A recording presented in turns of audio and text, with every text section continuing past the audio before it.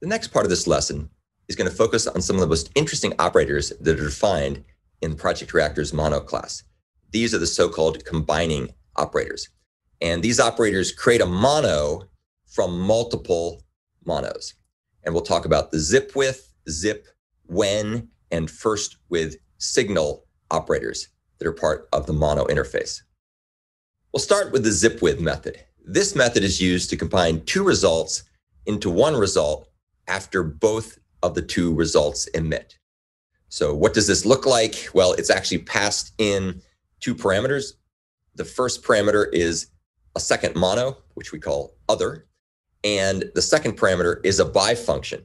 And what this bifunction does is it combines the results from this mono, the one that's making the call to zipWith, and the other mono to create a new object by using the combinator or combinator, like Terminator, the combinator bifunction. And you can see a bifunction is a type that's defined. It's a functional interface that's defined in the Java 8 spec and beyond that's used to combine two operations together and return a result. What it does, essentially, if you think about it from a logic perspective, it returns a mono that emits the combined results. So this is essentially doing logical conjunction. So it's conjoining the two together. This particular method can be used to transform the type and or the value of the elements that it processes in a bit like map or flat map many. So things can change the value, they can change the type, and this is a really interesting and powerful method. Here is an example of how this can be used. As you can see here, we go ahead and make ourselves two big fractions asynchronously, which we call M1 and M2. And then we return M1 zipped with M2. And what we're going to do as our combinator is we're going to add the results that are emitted from M1 to the result that's emitted from M2. And then a mono to that combined result will be returned as the result of zipWith.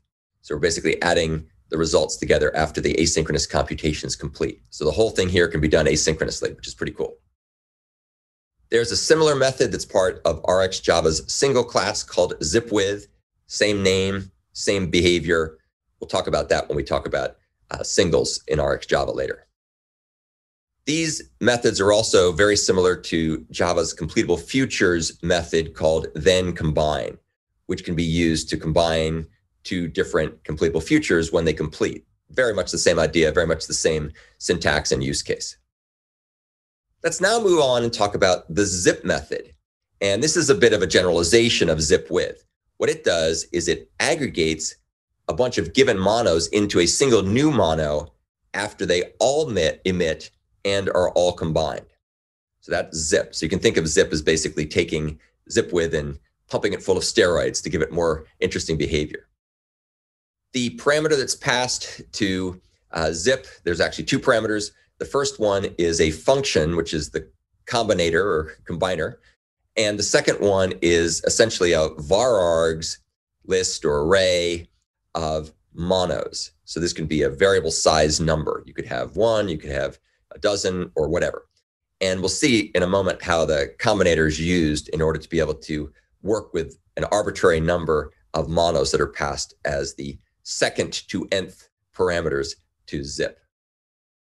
Zip returns a mono that emits the combined results.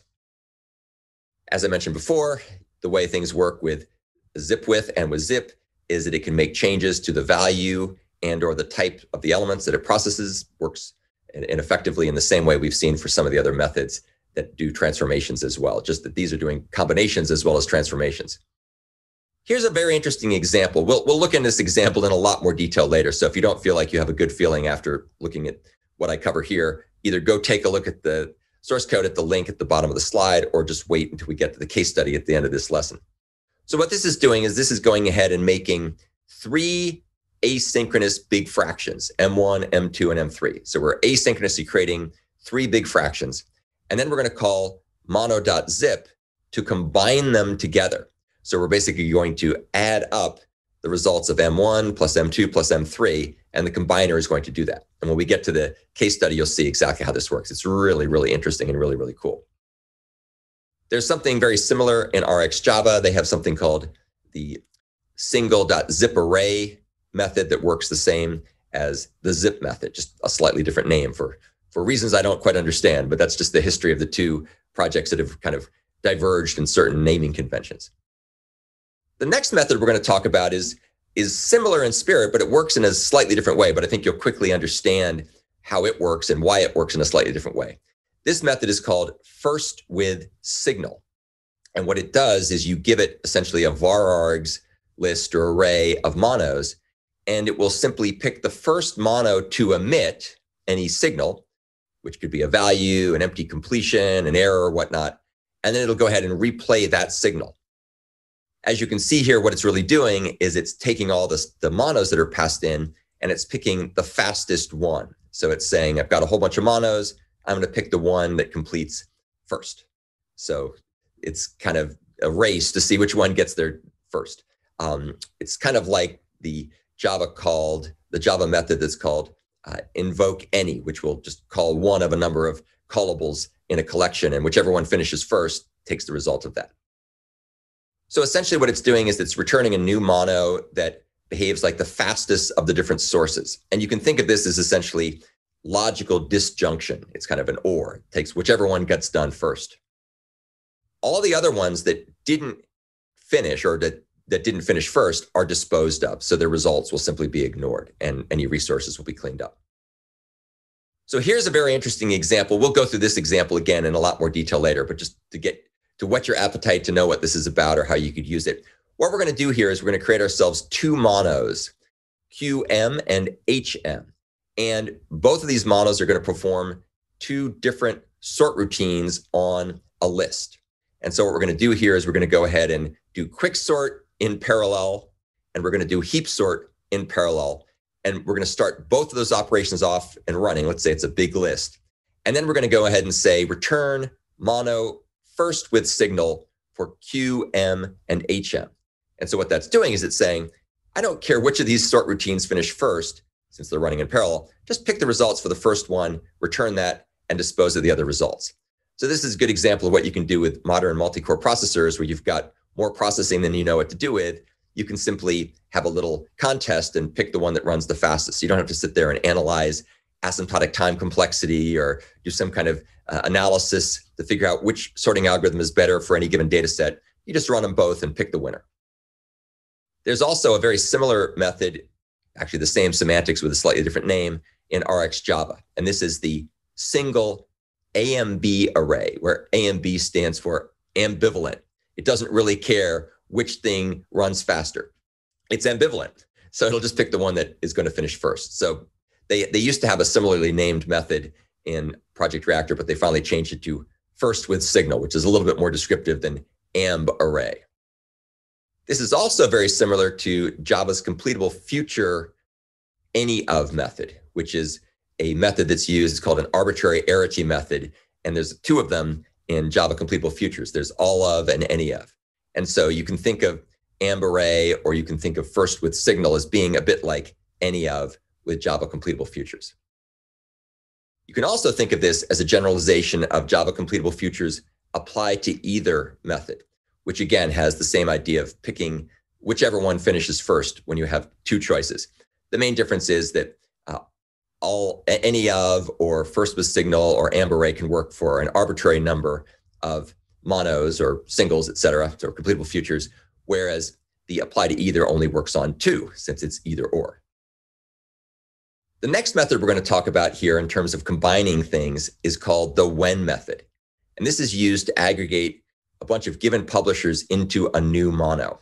So here's the when method. You can see it takes a varargs array of publisher sources, and you can take a look and see what a publisher is. Publisher is actually one of those interfaces that's defined in Java 9's flow class. So it's kind of the core of the whole reactive streams model. And so we have these essentially a varargs array of sources. And what it does, what when does, is it returns a mono to void that will be fulfilled when all the given sources have completed their processing. Now, if there's something goes wrong, if one of the sources has an error or an exception or so on, that causes a cancellation of any results and will immediately emit the error signal on the returned mono. So you have to be careful if things are going to fail. You typically use the when combiner method to wait for a fixed but arbitrary number of publishers to complete. And we'll actually take a look at this example when we start talking about fluxes, because there's some really cool examples of using this with fluxes. And in fact, if you take a look at the link at the bottom of the slide, which we'll cover later in the course, we won't get to that in this lesson, but there's something called the monos collector, which is basically a Java 8 streams collector whose essentially finalized method is going to take the set of monos that you have and it'll when them. So it basically says, wait for all these monos to finish. And when they're all done, they will materialize. So that's basically a single signal that says everything's done computing. And then at that point, it's going to go ahead and return a new mono that will complete with the results of all the other monos that have completed.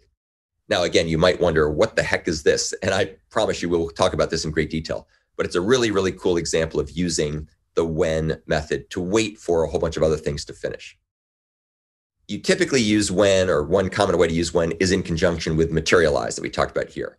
And what materialize does, and we'll talk about this specifically later, is it transforms the on next, on error, or on complete signals into a signal instance, which will then emit on complete. So it basically says, I'll wait for anything to be emitted, and I'll turn that into a completion emission.